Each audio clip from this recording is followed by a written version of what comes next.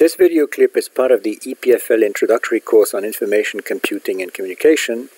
It is the 9th and last one in a set of video clips on memory hierarchies and management.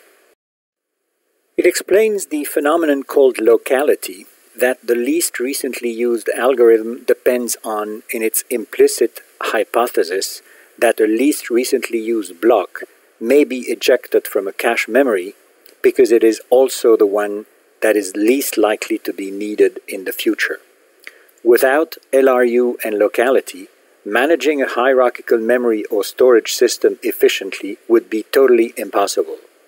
The processor would spend most of its time waiting for information to come from lower and slower levels of memory and storage. Consider again the example of the previous video clip in this lesson. Observe that iteration around the loop of the integer sequence addition program would always find all the needed variables already in the cache, except in the first iteration. This is due to two manifestations of what is called locality of reference. The first of these manifestations is that the program accesses over and over again the same variables at the same addresses over time, mostly because of many iterations around its loop, as seen here with repeated accesses to the variable n at address 14. This is what is called temporal locality. Realistic programs always reaccess many times the same variables, especially as they typically contain many loops. The same happens during a week of winter sports, where people reuse their snowboard every day because every day resembles the other days, like a repeating loop. The second of the manifestations of locality of reference is that the program accesses several variables that are closely located in space because all the variables that it needs were positioned together in memory by the compiler or assembler that produced the executable program. This is what is called spatial locality. All realistic programs, like the integer sequence addition program of our example, use many variables that are always located closely together by the compiler. The same happens during a day of winter sports, where people using their left ski will typically use their right ski at the same time, simply because the two belong together as part of the same program. Now, locality of reference is a wonderful property without which nothing would work. It is, however, affected by parameters of the memory system. Imagine for a second that blocks would be smaller, containing only 2 words instead of 4. The same size cache would then contain more blocks, but they would of course be smaller. Starting the integer sequence addition program would thus certainly cause 2 cache faults instead of just 1 to load the same variables. Spatial locality would thus be worse, although performance could be maintained with a smaller and thus cheaper cache. Now imagine for a second the opposite. Cache blocks of 8 words instead of 4. The same size cache would then contain fewer, albeit larger blocks.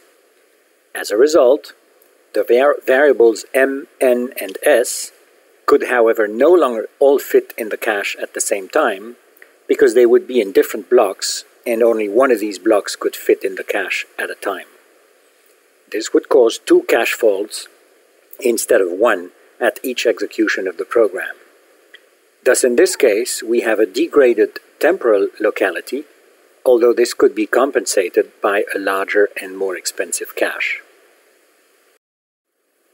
Thus one sees that for a given size cache, there is somewhere an optimal block size, above and below which the number of cache defaults increases.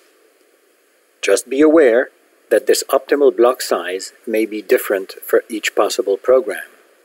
Thus, it may seem theoretically impossible to determine one optimal block size for all programs. In practice, a computer tends to execute a mix of multiple programs at the same time. Actually, its different processors continually keep jumping between active programs.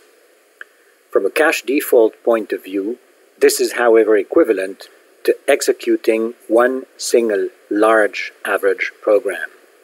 And for average mixes of typical real programs, it is quite feasible to pick a cache block size that is not too far from the optimal for most programs.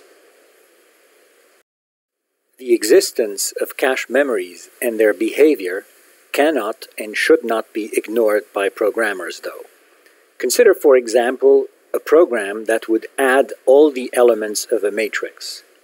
A programmer could imagine doing so row by row, as on the left side of this picture.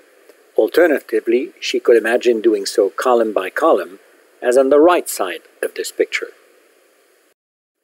The two resulting programs are shown on this slide. For a small matrix of which all elements could fit in the cache at once, either implementation will work fine. For a large matrix, though, the choice of implementation may have drastic consequences for the performance of the resulting program. If the matrix is stored row by row, it will be imported in the cache row by row. If the program then adds the elements row by row, the elements will be found in the cache in the order in which they are added, thus causing a few cache defaults as possible. By contrast, if the program adds the elements column by column in a row by row memory layout, the program will need to import the matrix elements into the cache in an order that is completely orthogonal to the memory assumptions of spatial locality, and the resulting performance will be catastrophic. These differences are shown on this screenshot from an actual execution of both programs in a row-by-row memory layout.